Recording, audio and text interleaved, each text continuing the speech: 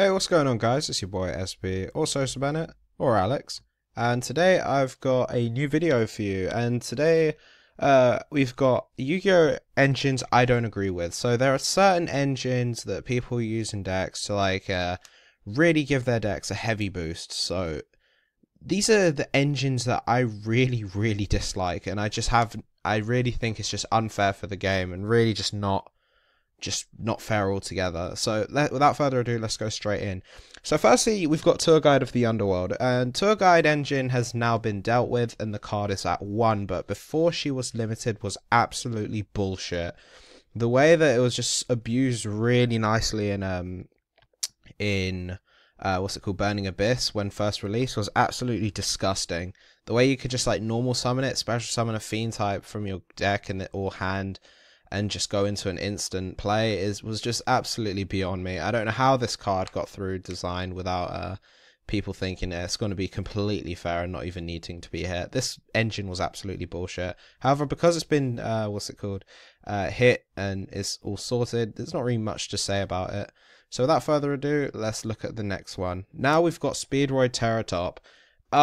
This engine is a complete problem at the moment, and there's actually not much you can say to back it up saying that it's a fair engine, because the problem with it is the fact that you're able to special summon a generic rank 3. In this case, you could have something like a Levier, a Dante, and even an Involker, which to be honest will make these fuckers even more stronger, which we do not want.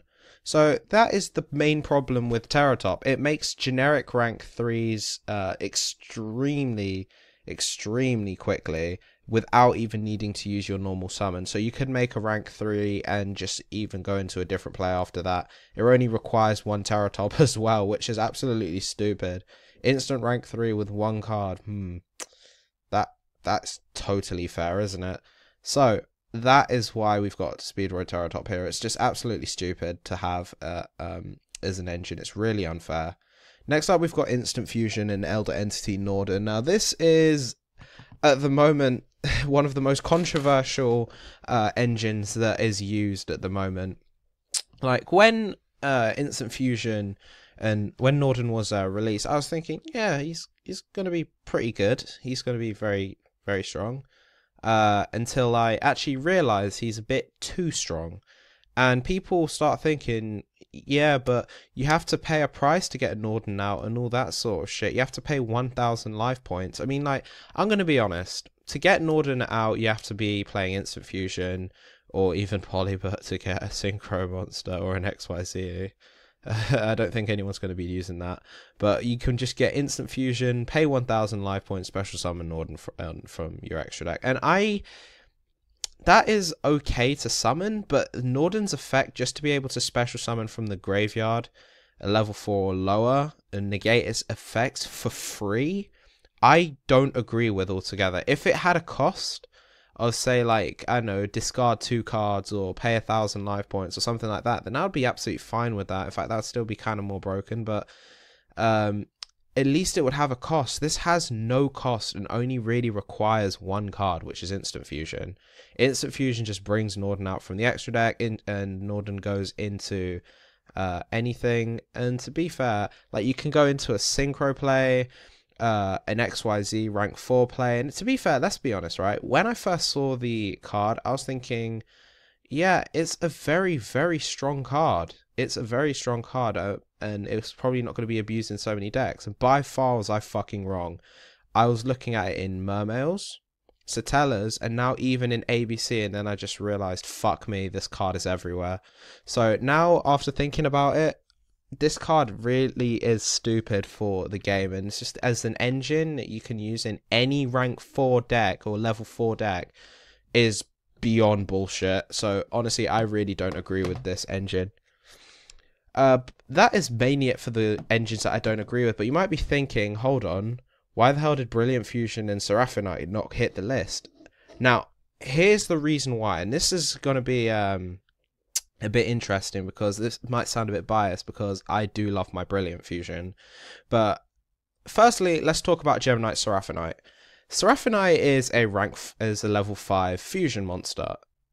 And similar to Norden, it is an extra deck monster, but it's very different because the main thing is it must be summoned with by using the materials. Like you have to use a Gem Knight monster and a Light monster. And in all honesty, that's probably going to be a Garnet and a Fairy Tale Snow, or even a Trick Clown or something like that. So that is the main thing with Seraphonite. You have to use the materials, but then Brilliant Fusion, you have to open up. You have to open the Brilliant Fusion and not open these two, because if you open up a Gem Knight Garnet or whatever Gem Knight you're using in a Fairy Tale Snow, Brilliant Fusion becomes useless because you can't even use it, because you have to be able to summon. You have to be able to use those materials from the deck, not from the hand or field, right? So these become dead, this becomes dead, and can force you to brick very quickly, which is why Brilliant Fusion and Seraphonite is not on this list, because overall you can brick, and it's pretty fair when you think about it. You can brick, you have to have be using other cards, and just isn't really much of a big deal. It boosts up decks really well, and I like that, because like there are so many decks that are currently kind of dead, like until they get their support, which is coming out very soon. Fluffles really like to use Brilliant Fusion. It's very strong. Super Quantums, Shiranui, as you've probably seen, like these sort of decks require this card because it really gives it an influence, a huge buff that's actually very fair and can actually make you brick. So that's why Brilliant Fusion and Seraphonite are not on this list. Anyway, if you enjoyed the video, make sure to hit that thumbs up button and leave a comment below. Subscribe for more, and tell me tell me in the comment section, tell me what you think about this list. Do you agree with it? Do you disagree with it? And just put that in the list. I'll hopefully try and respond to you. Anyways, you've been your boy SB, Sosa Bennett, or Alex, and I'll see you guys later.